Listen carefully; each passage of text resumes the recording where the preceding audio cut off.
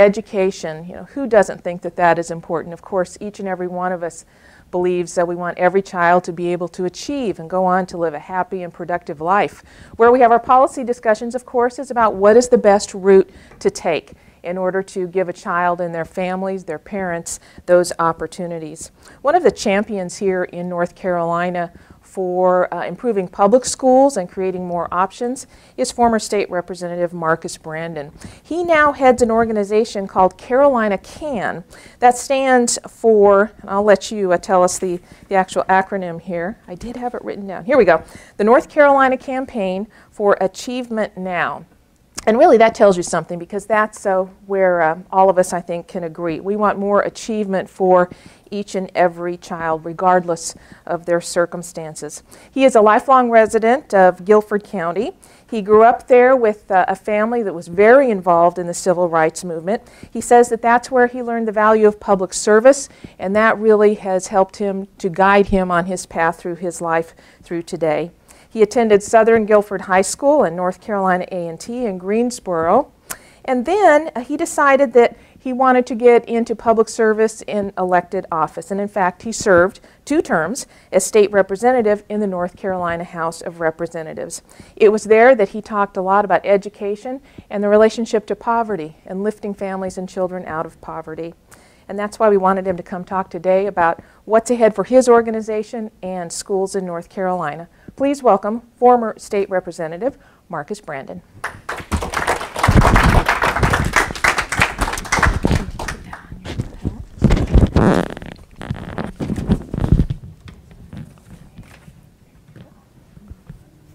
Thank you for that introduction, Donna. I have looked forward for this for a little while now. I was supposed to come earlier, and I got mixed up with the Thunder in New York, and I had to go there. As you guys know, you have to make sure the coffers are filled.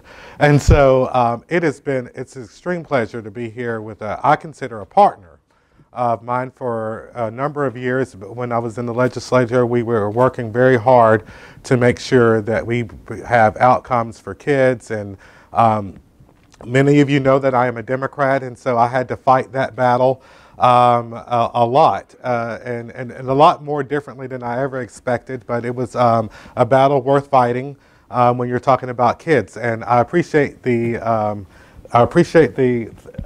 introduction, but I will start with just a little bit about me. I am a resident of Guilford County, and my parents, I am a descendant of the civil rights movement. Ever since I could walk, I have been knocking on doors and passing out flyers. And it never dawned on me that I would do anything other than just that. But my parents taught me at an early age about equal opportunity and equal access. And I do believe that my fight in education goes along with those values that I was taught when I was younger. But what happened is that when I ran for office, I was the typical Democrat. I was the one I was a fundraiser in campaigns. And so the first place I took my candidates when they were running for office was the teachers union. That's the first place you go. I never knew anything different, and that I was a Democrat, and that's the way it went. And so it wasn't until I ran for office that I actually looked at my neighborhood and my communities that I was representing. Someone told me, Marcus, you know that the district that you want to represent has the poorest zip code in the entire state. And so I moved there, and that's in High Point, and it's 27260, and I moved there right in the middle. And you can ask my mother, who cried and wanted me not to live there. And because I'm not fortunate enough or unfortunate enough to have the story that I grew up in poverty and made it out, so I knew what that was like. I don't have that. My parents worked very hard, both college graduates, and so they shielded us from a lot of that. So when I knew that I was going to represent that, I had to figure out what that looked like. And so I moved to the neighborhood, and what I found out was it wasn't just a few people, like in the school that I went to, that didn't make it out of high school. It was mostly everybody. And I never understood I just never fathomed that. And so when I was looking at, and I asked all of my interns, anybody that works for my campaign, we were going to knock on doors, and I always asked them to ask the question so they could be just as flabbergasted as I was, that it was not just a few, it was the majority that did not have a high school diploma. And then once they learned that they didn't have a high school diploma, I understood understood that that meant that they were going to get a felony. And they were like, hey, Representative Brandon, can you get me a job? I certainly cannot. I cannot get you a job if you don't have a high school diploma and you have a felony on your record. And that's where I learned, where right down the street from my house, 2 doors down, there was a liquor house. And that's when I learned what a liquor house was. I always thought it was something totally different than what it was. And then I understood why things were the way they were. They didn't have the opportunity to, like you and I, to go put in an application and look for jobs the way most people do. That's not what happens there. And so their life is about survival. And so it's about money immediately. It's about how am I going to put food on the table at 5:30 to make sure that me and my kids eat. And none of the things that we talk about and none of the things that we speculate on and the things that are even a reality in their world. It's like almost a whole sub-world that they live in. That's where you see the crime. That's where you see the poverty. That's where you see all of these things that they do to be able to create economics in their communities because they can't work. And just because of the way the system is. And we all know that, and those are different topics, but it all roots around this education. So I fought when I came. I said, I'm not going to do the same thing. I knew that the school right down the street had been failing kids for 27 consecutive years, and that means a lot whenever you're looking at it's people say, oh, Marcus, we can just, I hear the fantasy from the other side and, like if we just invest more, if we just do this more, if we do this more. But we all understand that those are not all necessarily things that get our kids moving. And so that's really the reason why I wanted to come talk to you, because we have politics, we have poverty, and then we got to deal with our participation. But I'll let you know just a little bit about Carolina Can. I'm very proud executive director. We advocate for high quality education regardless of everybody's zip code, which goes along with your mission around education. And we have our 3-year vision is to make significant strides toward expanding existing choice programs, because I do believe North Carolina is one of the best in the country in the way that we have been innovative in the way we deal with choice.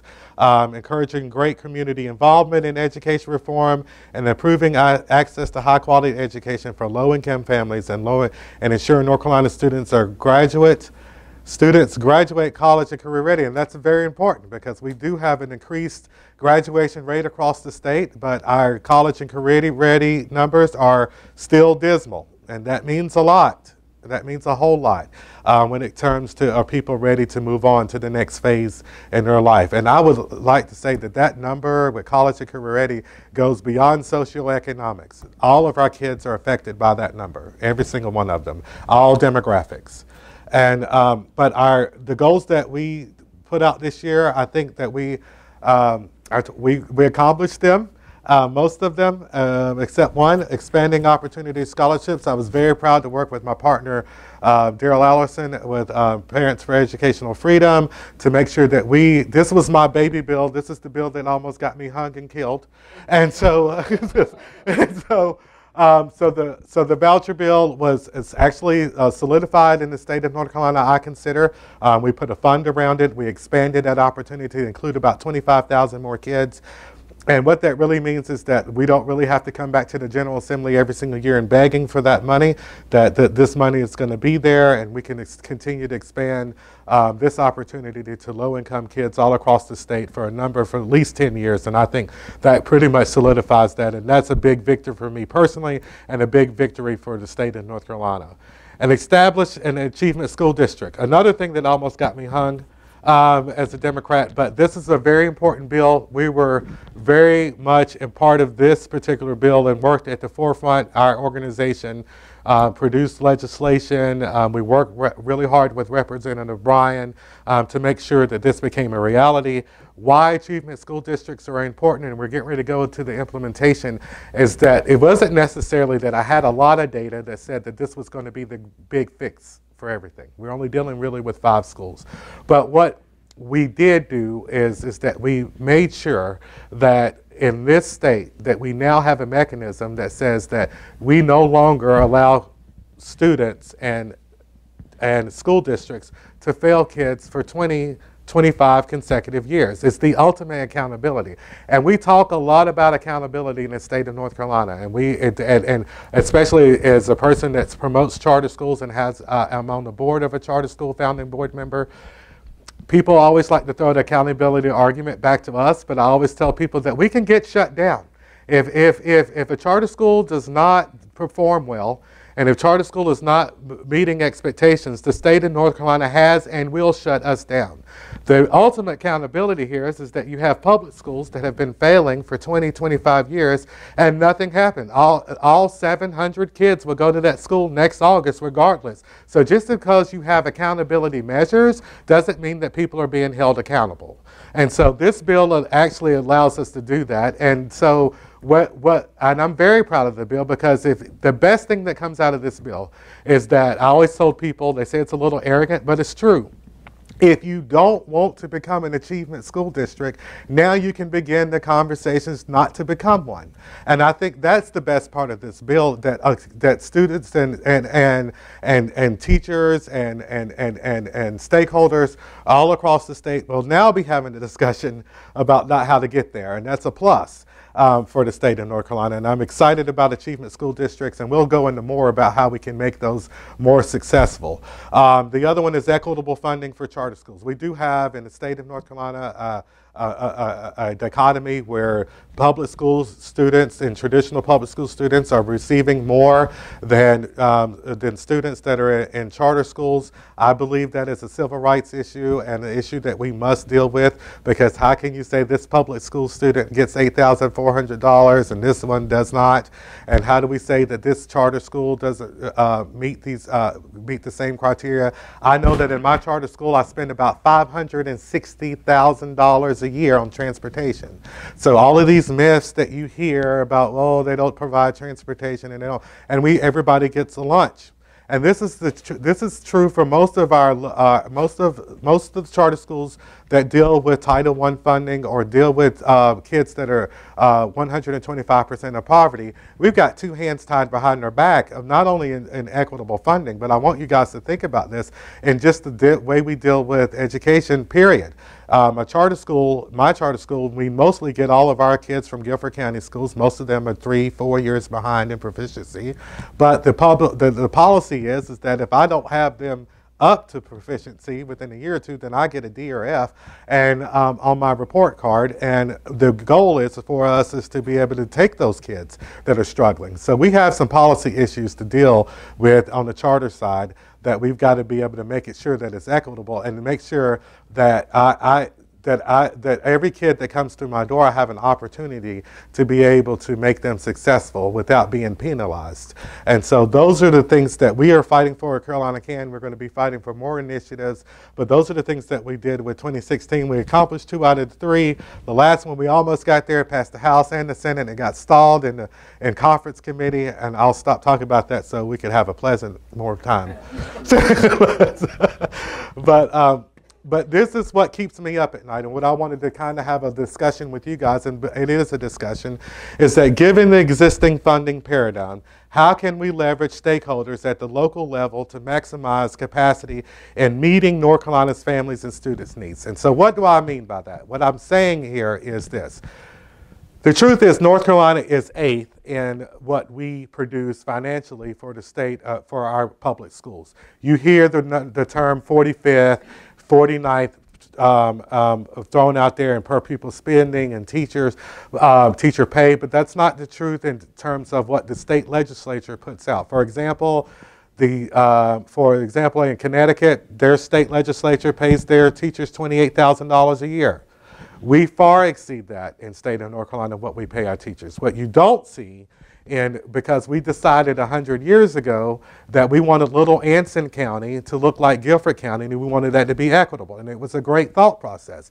But as you see, as time has gone on and as more innovation has gotten in it, and we have more families and more diverse needs, that's almost an impossible task for the state to handle it by itself. And I let people know that not only we're doing this for Manio to Murphy for every public school, we have 57 community college that we have to pay for every building and every teacher and every cafeteria worker in there. And we have 17 public universities that we pay for every building and every professor and every cafeteria worker in there.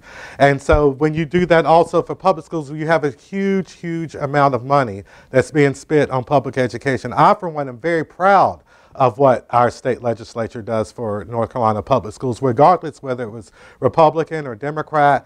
Both governors and majority leaders have faced the same exact issues. And you could see it. It doesn't matter when the Republicans were in charge. We had the same fight. And when Democrats were in charge, we had the same fight because we have a reality in North Carolina about how we fund. And so I am not here to advocate for more taxes. I am not here to advocate for giving people more taxing authority. What I am here to say is that we have examples of great public-private partnerships that we can engage in to increase the capacity of local participation. Because we have abdicated and we have a culture that has abdicated the responsibility solely to the state, you have now seen that culture devolve from the point in the 70s, where in the 80s, where we had 85 to 90% PTA participation rate. We've seen that dwindle down all the way to 10% participation.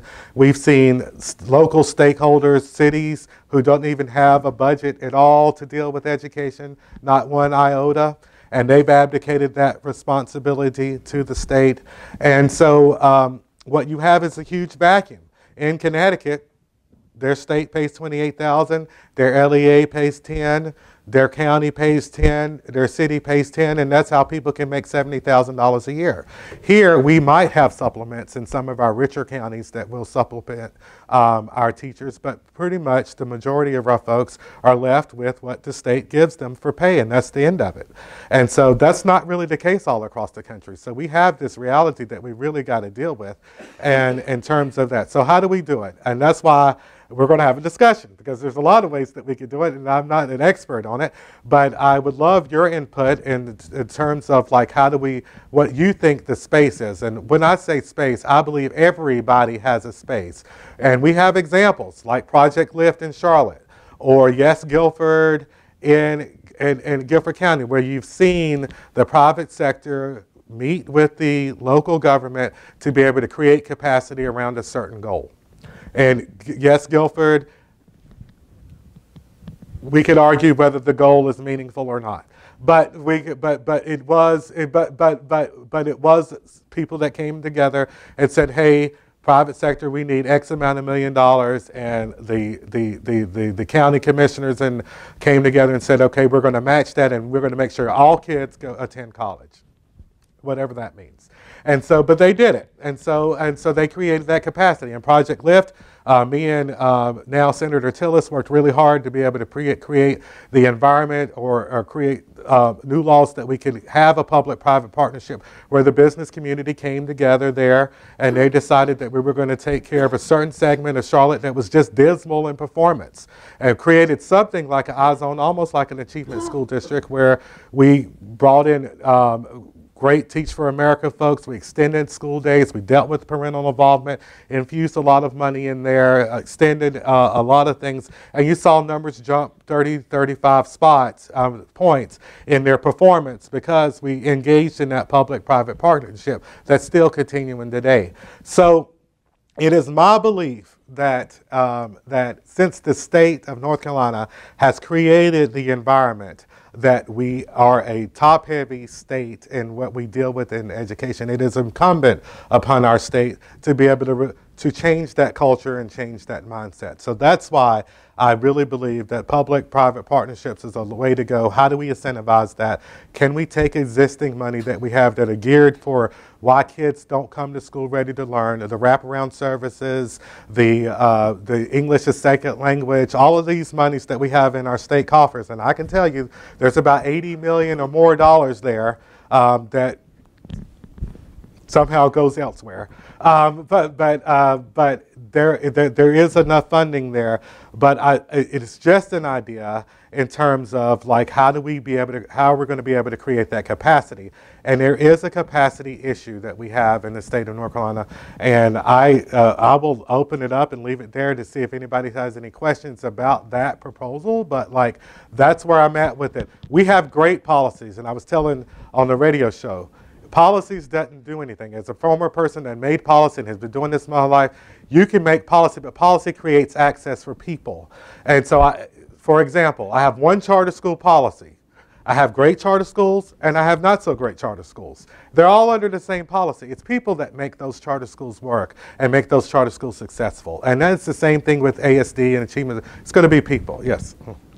In the current funding, the state funds basically the teacher salaries, correct? Right.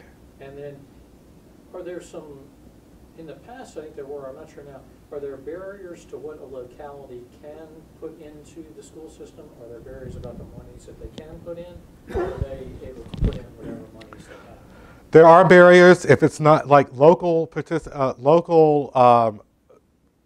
the LEA's number one has a barrier, they can't create their own tax system. That's one barrier. The other thing is that county commissioners only have the solely responsibility of dealing with facilities.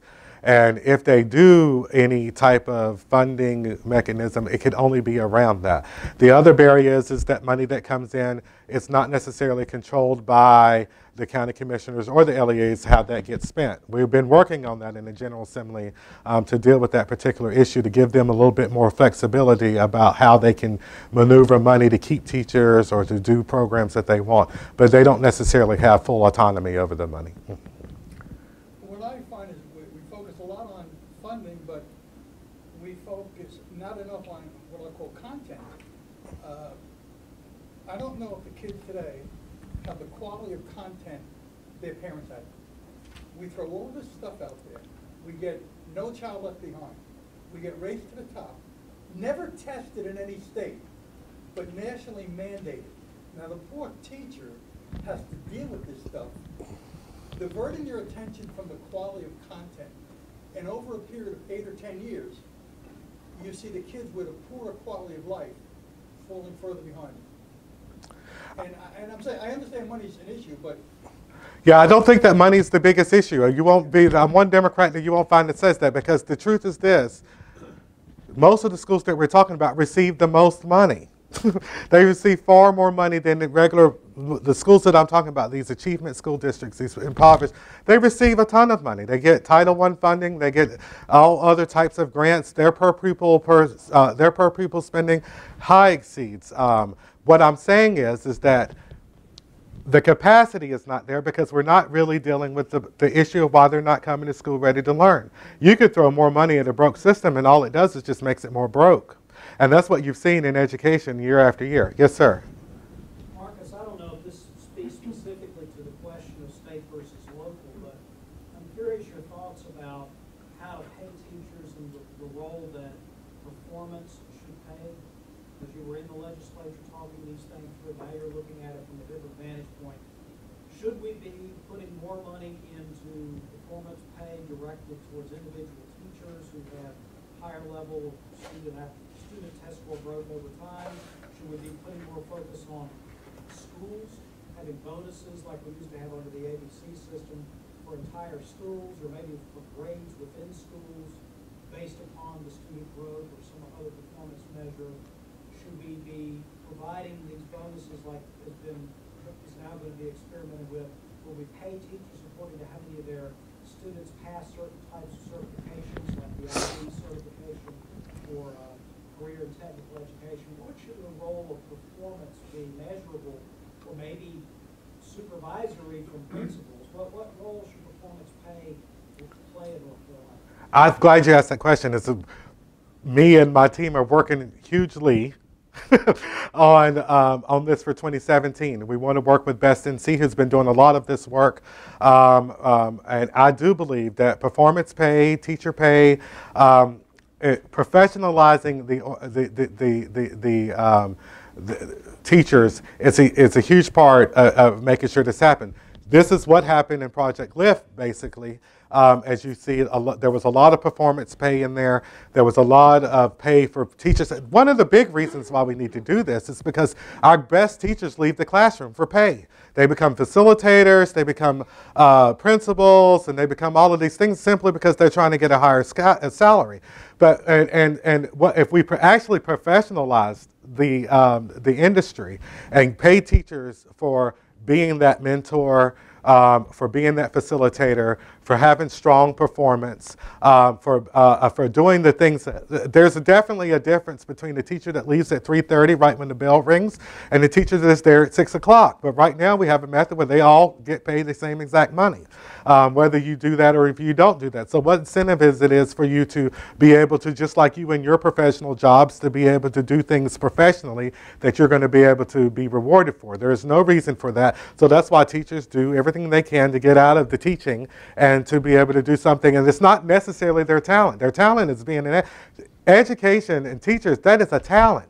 You could, and we should keep those teachers. But right now, we don't have a mechanism to be able to do that. And right now, it's just like, you're just like every other teacher, and you move up just like every other teacher. I think it's very important in terms of the way we deal with ed reform, the way we talk about it, that we bring in high effective teachers. And the only way that we're going to be able to know that is we keep evaluating teachers. And the only way we can keep them and retain them is if we professionalize it, and we'll be able to pay them more money. And I bet you anything, your teacher average will go up based off of this, because I do believe that public-private partnerships is a lot more easier to obtain when people who are engaging in them understand the mechanism. And so why should I give you more money for teacher pay when we don't have any mechanisms to evaluate it, and we don't have any really data that says that because you give teachers more money that I have better outcomes, right? So and we don't have data that says that. And so, but we do have data that when you empower teachers and when you professionalize it,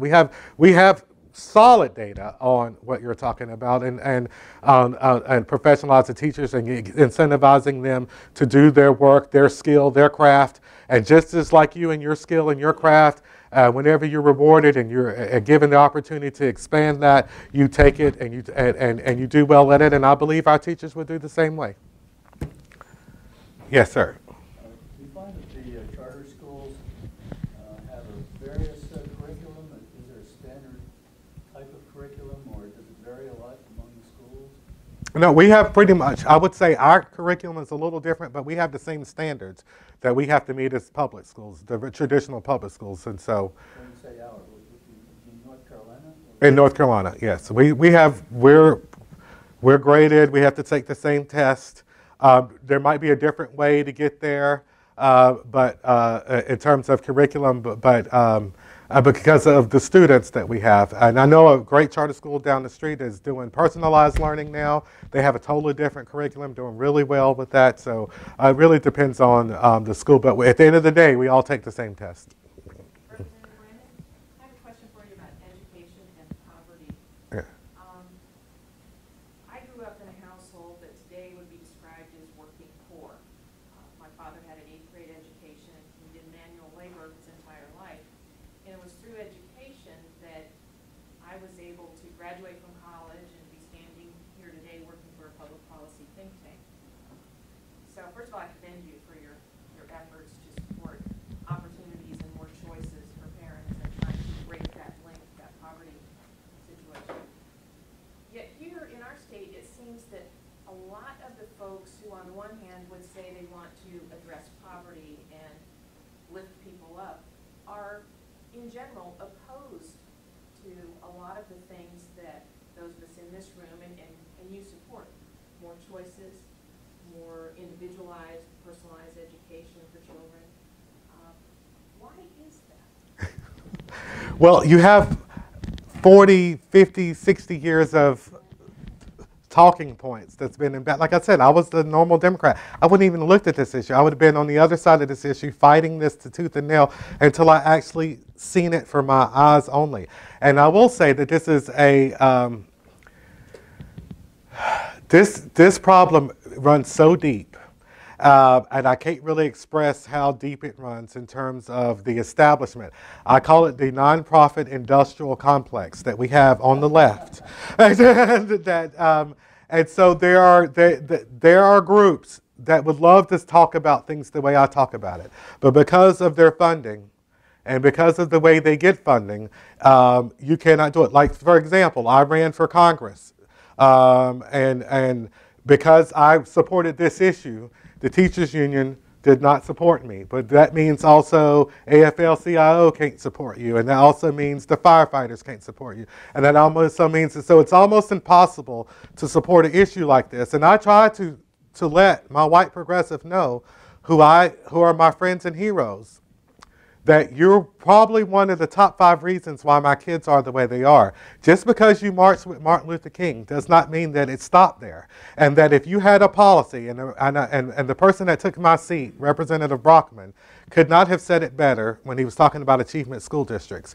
But if we had a policy that led to 70% of white kids not performing, and 2/3 of white kids being kicked out of school, and 2/3 and white kids were 3 times more likely to drop out, it would be a complete crisis. Everybody would go completely nuts. But that is the reality for African American kids in the public schools.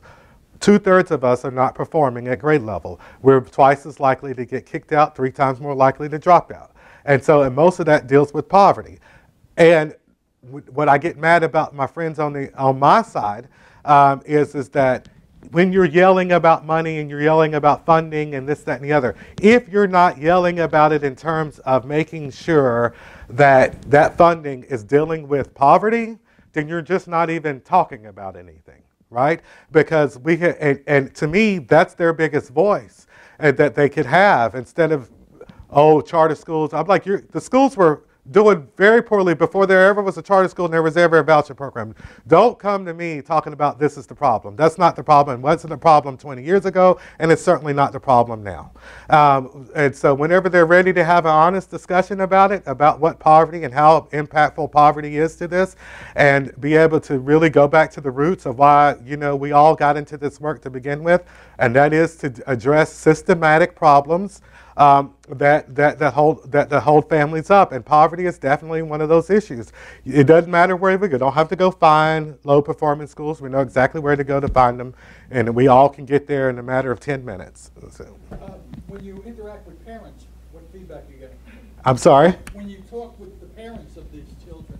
The parents are fine. This is an elite conversation.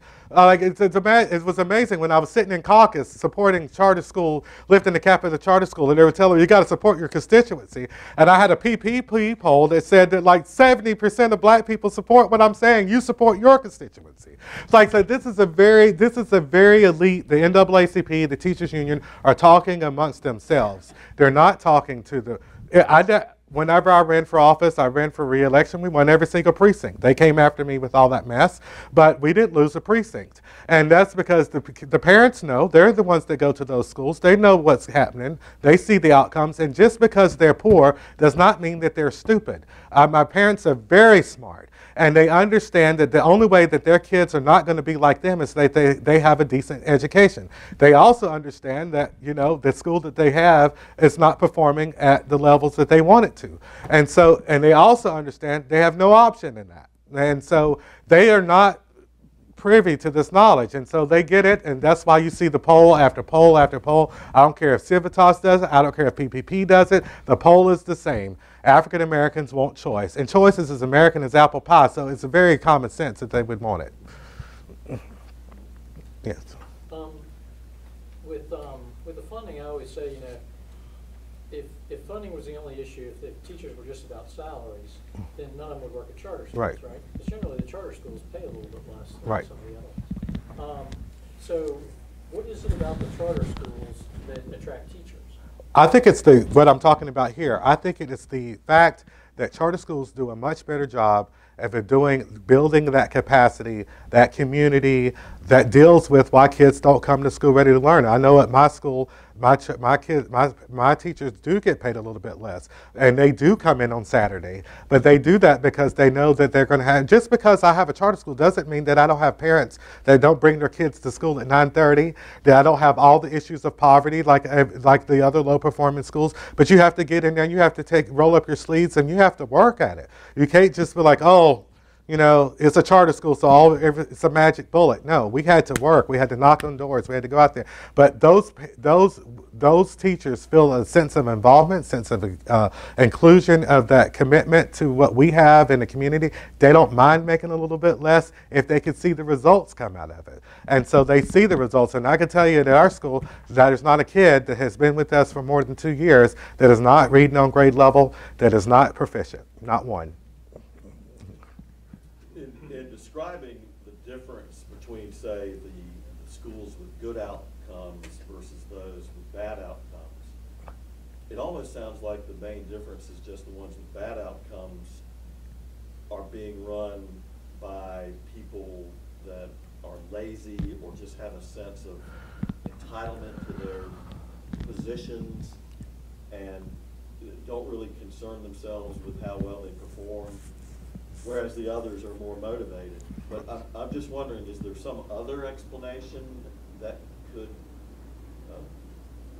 It's bureaucracy. I mean, like, we all know it. Like, I mean, it's one of the things that really disappointed me as a Democrat that I found out in being a legislator, that it's true. Government's terrible at running stuff, and so that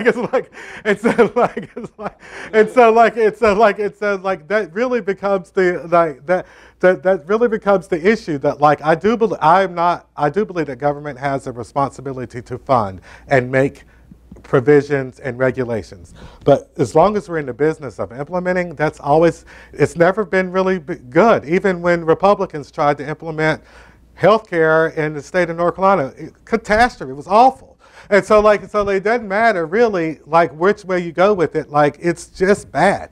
And so what you have is bureaucracy that looks at Social Security numbers and not people. And you look at, and this is a system, and this is the way we have to work, regardless if that child fits in that system or not.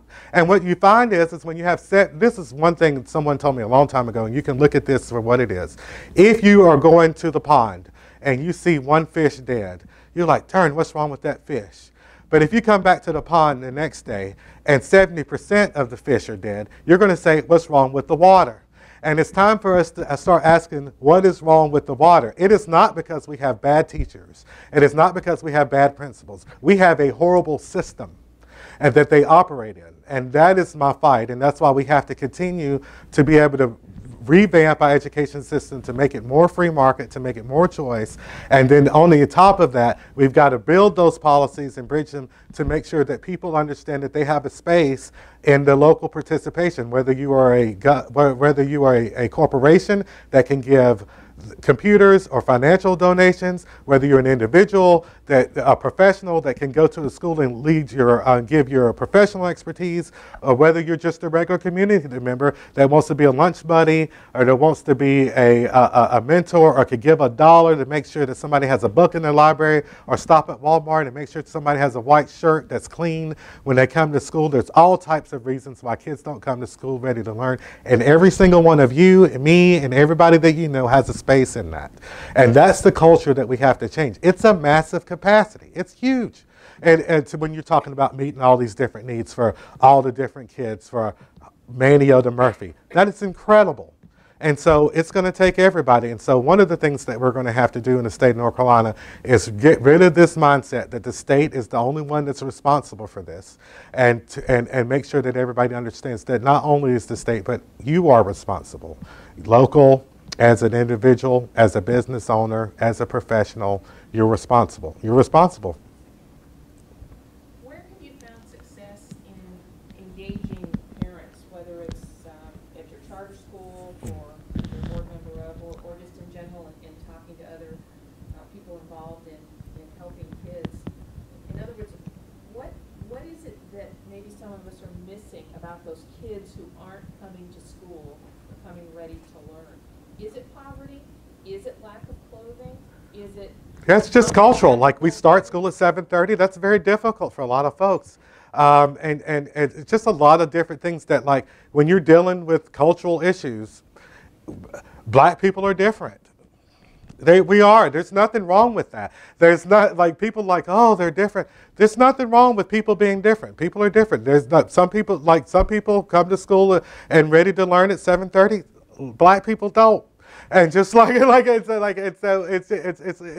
just one of those things, especially when you have parents who are single parents and they have different issues of why they can't get there at 9:30 or 8:30.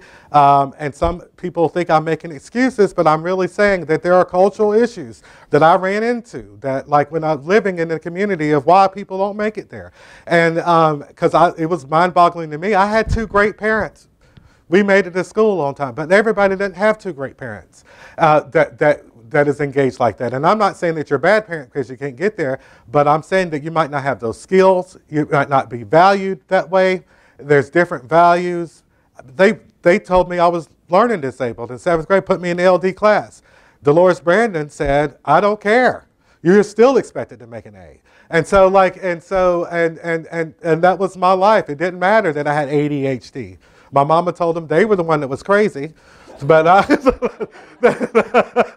but I was expected to perform, and I was expected to perform regardless of that. So I had that root. I understand that I'm here because of that root. That if I would not have had Dolores Brandon and Kenneth Brandon doing that, I would have been a statistic very easily. I would have been in learning disabled. They would have stuck me off in the class, and because they didn't know how to deal with me, and I would have just been another person on the street. And that's why I fight, because there's a lot of Marcus Brandons there. I see them every day who are way smarter than me, and they have way much more talent, and their opportunity is extremely limited because of schools that they're stuck in that doesn't allow them to thrive.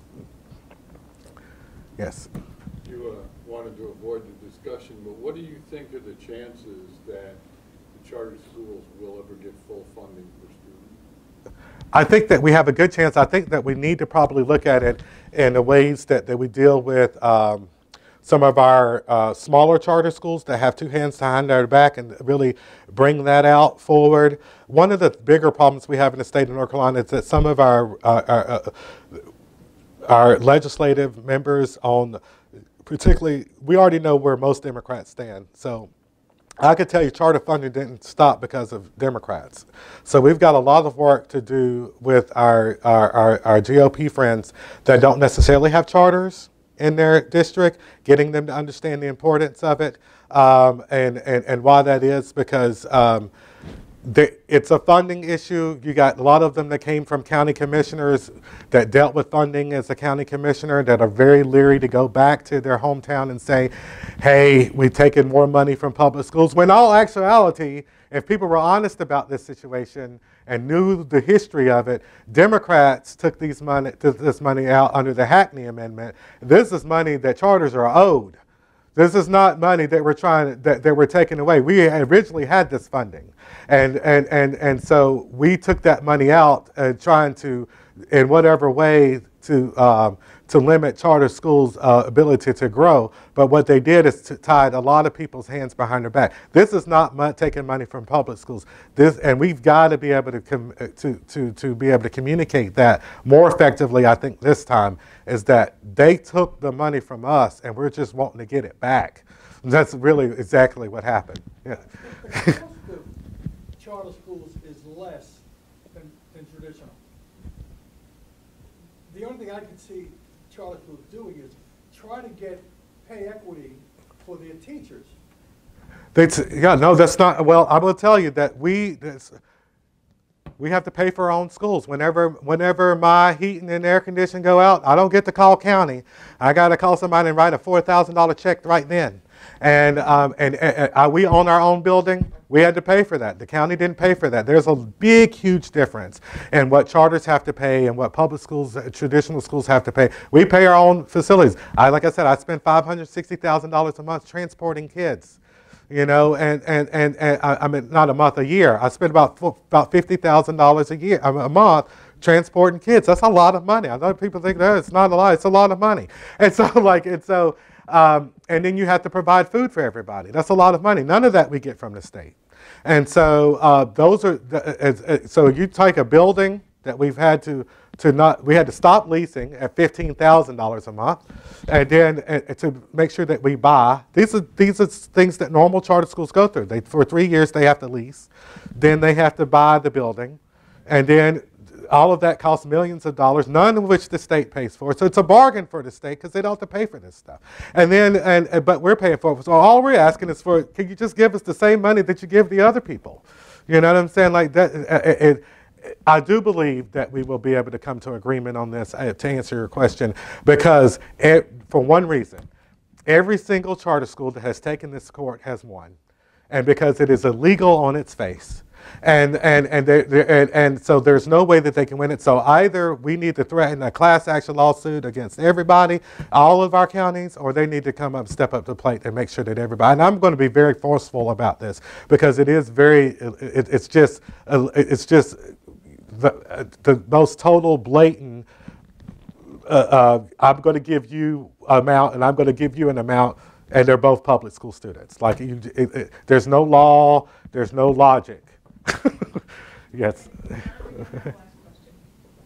Marcus, when you were in the legislature and now, again, looking at it from outside in, how do lawmakers get the information that they use to make the decisions you've been talking about? What's the most important, or some of the most important sources? Do they get it primarily from interest groups that have a direct interest in an education policy matter? Does the Raleigh media play a larger role than the media back home in informing lawmakers and giving them a sense of what they might want to do? I do believe there's a little bit of both of that. I think that the interest groups definitely get the ear of folks, and that's never necessarily the final decision of why you make decisions.